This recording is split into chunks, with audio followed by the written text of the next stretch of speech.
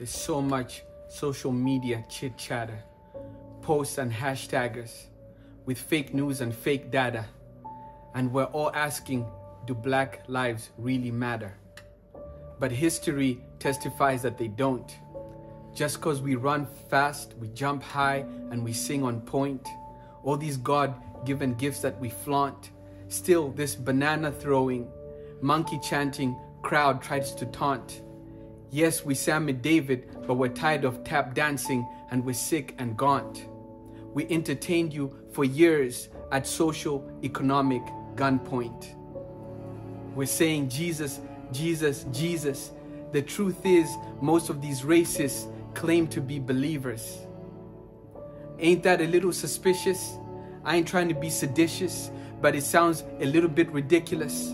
With all this light of knowledge, that we are still too dark for you to see us.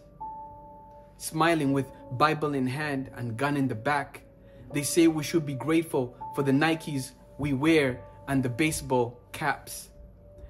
You feed us KFCs and Mickey D's and give us a bed in your casa, saying don't bite the hand that feed you, and we're supposed to say, yes, yes, massa. If Martin had a dream, then it seems we have insomnia.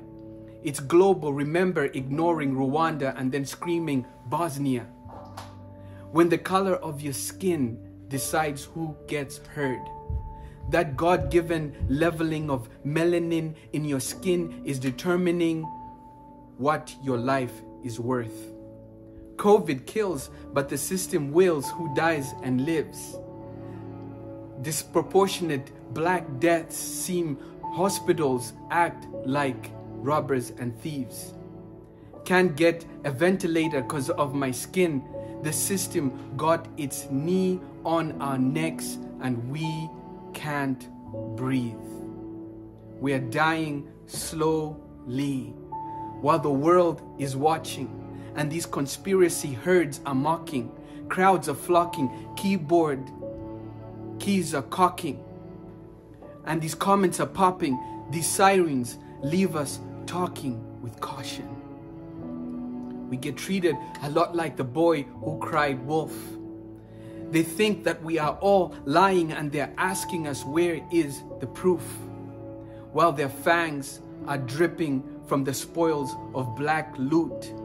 Yeah, we're screaming, but it seems these media cages are soundproof. So what's the use? So we look for hope in the words of a brown man whose name has been used to exploit the people from brown lands.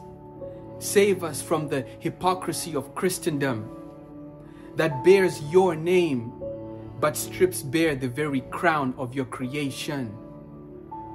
Humiliates. Then the justice system exonerates. Then the oppressed retaliate. And there again we begin to segregate. And there again we begin to hate and hate and hate.